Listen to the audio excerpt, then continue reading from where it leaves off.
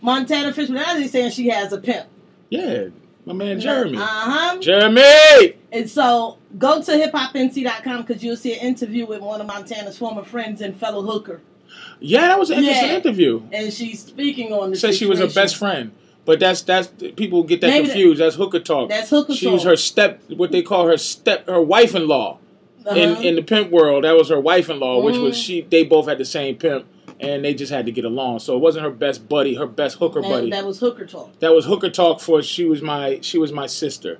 That under those pimp circumstances, and she had a lot of information about it. And she's jealous because in hooker world, porn that's an upgrade. That's like doing a Spielberg movie. Like, we don't have to be on the corner this weekend. Oh, we going in the studio? Woo! Wow. Just put it somewhere, we ain't supposed to, and here's $1,300. And make it do what it do. Yep. Shlabim. And, so make sure you go to hiphopnc.com. You can check out that video and the interview. Now, Rihanna, she's, dating the ball player Matt Kemp. When they're saying that, he getting ready to buy her ring or brought her ring and everything. Anyway, I heard that she was in Toronto with Drake. Yeah, Rihanna, look, we all know that's something interesting about you. You're very honest. Rihanna is not innocent. Rihanna, that's why she likes to roll. She roll. That's right, with a rude boy. And I'm not judging her. She just roll. And maybe, she's lonely. Maybe Drake was big enough and he was able to get it up. No rude boy. Like and he's the new guy. She likes that new blood. They were kind of playing around before. And then she kind of dropped him. Relevant blood. Mm-hmm. She wants to find the perfect one that she can get to hit her and then mess their career up for a minute. Dude, Drake, watch it. But Drake get around. Be careful. Because he's a funny looking dude. People think Drake, because he light skinned, you automatically think he a funny looking dude. Funny head. And he's getting a lot of girls he ain't never had. If you see him on my girl's daughter watches that goofy show that he used to be on. He funny looking. A lot of people, once they get into a spotlight, a lot of people get people that they wouldn't have had he not been in the spotlight. You're absolutely right. Same thing with me. My girl is way too pretty for me.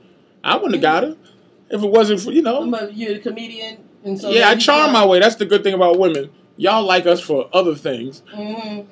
I'll tell you, I wouldn't have gave me none if I was her. And everybody know how I feel. I'm kind of passionate about DMX. I really wish that he could get it together.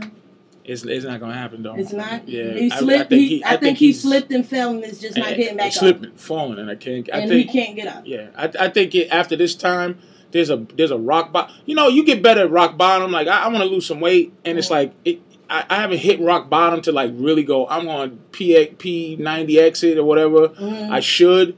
I don't know what rock bottom is, but when he hit rock bottom, it wasn't jail. It wasn't getting arrested at the airport. It wasn't losing his home. Something is going to, I don't know what rock bottom is for him, but he ain't reached it yet. And if he don't reach it, he's just going to stay where he is, which is fell off. And you know what's happening now? A lot of these reality shows, now they're not even going after the artists. They're going after the artist's exes. Because she's getting ready to get his ex-wife, because they're divorced now. She's getting ready to get a reality show. Yeah, because you don't need them. That's just like Foxy was going to get one. Yeah, just like Toya, Lil Wayne's baby mother.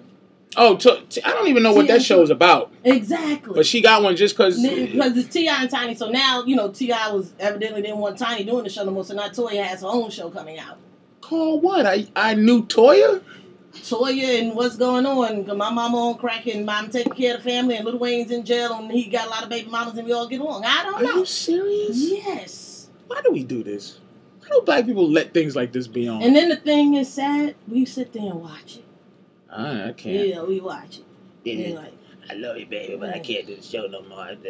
So that is, but Tashira. Good luck, Toya. This is too tired. I just want to say good luck to everything. Yeah, baby. Oh, she killed me with that. Yeah, baby. But DMX, what's happening with him? His wife is saying that. I told you in the Behind the Music, she talked about she could deal with the crack. Yeah, right. Him smoking crack, but when all these babies come out, I knew he had children outside of marriage, but 4? So the crack is what? Crack was cool. Yeah, she was like, I'm not going to leave you for, you on crack. I'm not going to leave you for crack. But the kids. All them kids is a different thing. Because she knew of one, the one in Maryland that claimed he raped her. That DMX said the girl raped him. He was sleeping, woke up, and she was taking it.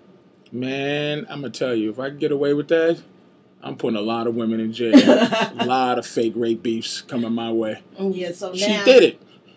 So now she said that was just too much, so she had to let him go. 4 kids out there, DMX. But you know what? Why she let him go is because she feels, she's been with him since day one. She feels he ain't coming back. She feels that she's seen his lowest and saw how low it is. He's below that.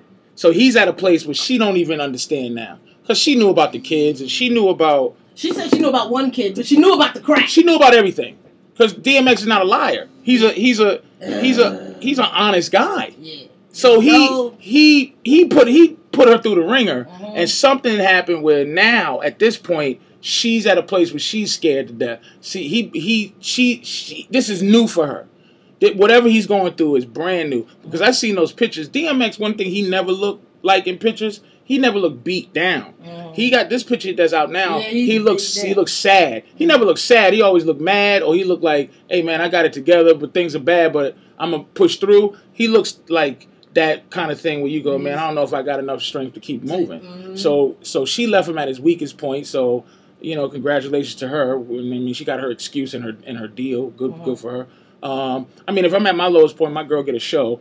I put her through a lot of stuff. So it's like, she deserves it. So you know what? You can't really get that mad at her because she does deserve it because she's been through DMX world. Cheating and crack. So she does deserve a show just because she got some info. But right now, DMX needs somebody to love him. I don't know who it is. Might need somebody.